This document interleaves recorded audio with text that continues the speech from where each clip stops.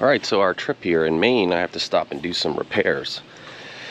I regret never making a video about the installation of our inverter.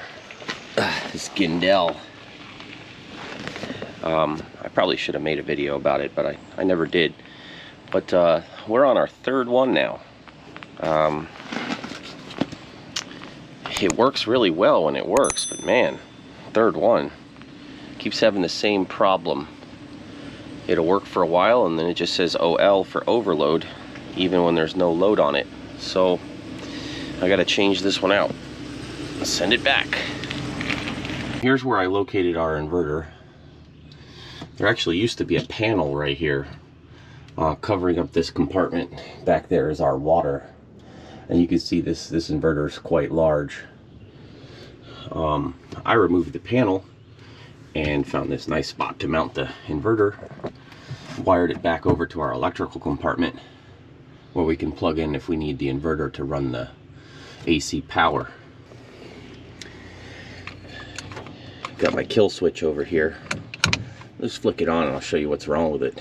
I never really got around to putting in the remote switch, but this one works fine. It is our voltage, and it gives that same error, OL. Now there's nothing plugged into it, and that's just what keeps going wrong with these, so I gotta take this one out and put the new one in. Alright, so one of the reasons I chose this inverter is because of the hardwire option. Hardwiring in a separate outlet that I can plug our 30 amp adapter into rather than running extension cords from all of these. This is to give you ground, because our power management system, without that ground tie in there, will show us a ground fault. So basically this plug is wired inside to connect the neutral and the ground together to fool the energy management system into thinking there's a real ground. That's a long discussion to have about RV electronics and grounds, but this is the standard way to get past that issue. Anyway, I gotta take this thing apart and swap it out.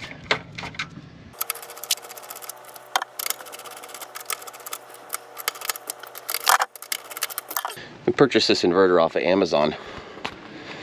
Besides having the hardwire option, this one is a pure sine wave power inverter. It's a 4,000 watt running, 8,000 watt peak. So this inverter is big enough to run our microwave, to run the coffee maker. It can even run the AC, just not for very long, even though we've upgraded our batteries. If you can see here, this is kind of a mess, but we took out the 2 coach batteries that were in here. This rig came with 2 6-volt batteries, and we did a lot of research. In retrospect, we probably should have gone with lithium, just for weight, not so much for capacity.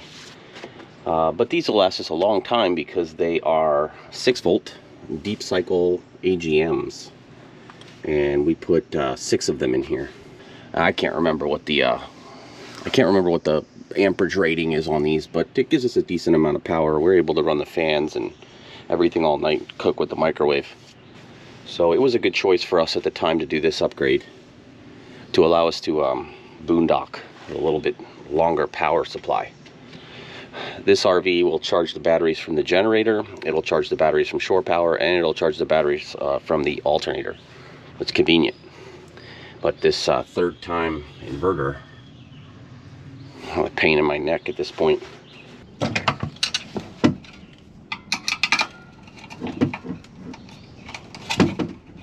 The ironic part is this inverter has a lot of good reviews on Amazon.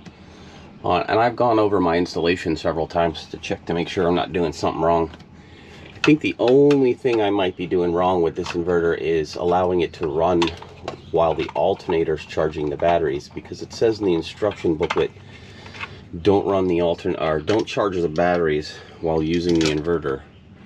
And we had been running this inverter while we're going down the road, so we don't have to run the generator, and I'm thinking maybe that's causing the issue. Shh, don't tell anybody. I've got another solution for this inverter later on, where I'm going to install another transfer switch to switch between the inverter and shore power automatically, and then still giving the generator priority.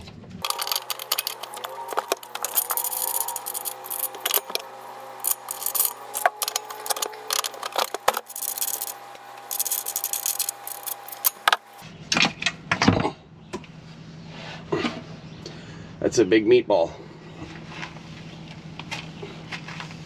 So that's the Giandel, however you say it. 12 volt system, 4,000 watt continuous, 8,000 watt surge. Like I said, when it works good. Just can't stop this overload problem, even though we're not overloading it. Remember in one of my previous videos I talked about having the right tool for the job. Again, I'm using quality tools, the right tool for the right job.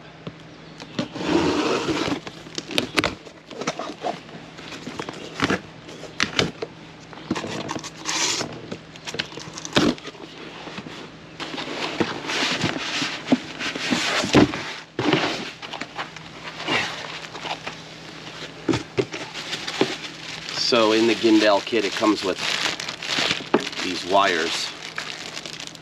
Now what I can't understand is why they don't give you the proper sized wire. It's almost like they expect you to double up the wires, because this is not heavy enough gauge. I don't know if you're going to do 4,000 watts on 12 volts. What is this stuff? One gauge. I don't even never even heard of 1 gauge. This is some interesting stuff. I don't know. I didn't use these. I made my own wires. Anyways, these wires that they come with I didn't like. They weren't heavy enough gauge, so I went and I put in all the wiring in there at 2-0. It's a 00 gauge. It's a really big fat wire. If you're going to be pulling 4,000 watts through this thing, the 12 volt system needs a big heavy wire, as short as possible from those batteries, so you can get the amperage through the wire without heating anything up.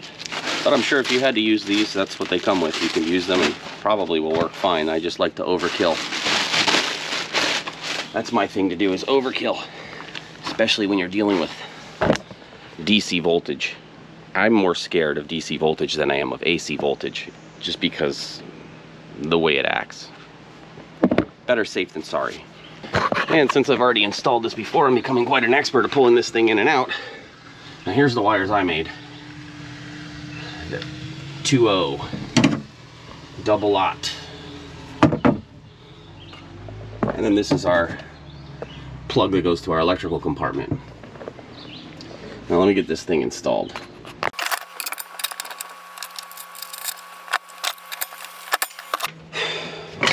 Wrong tool. Now I got a boo-boo. This thing's gonna teach me a lesson. Should be using a socket for this. Tight electrical connections, check. Is my coffee made with love and care? It is. Perfect, that's just the way I like it. Get the high voltage connected back. Alright, I got it all put back together. The wire's nice and tight. Let's turn this switch back on. No explosions, that's good. And we'll see what this one says. Look at that, no more overload issue. 0 watts output, 12.8 on the battery bank right now. Everything's good again. Now, let me show you how I wired this thing up. Obviously, the 12 volt connections are pretty basic, positive and negative with really big wire. And in our electrical compartment, for a temporary solution, wired it over to this plug here. So we can use our shore power cord and a 30 amp adapter. It's a 30 amp adapter.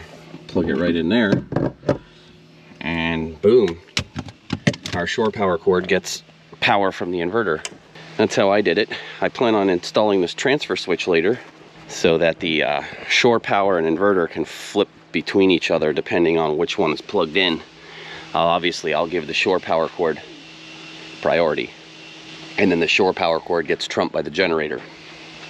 That's just how this RV was set up to begin with, just adding another circuit.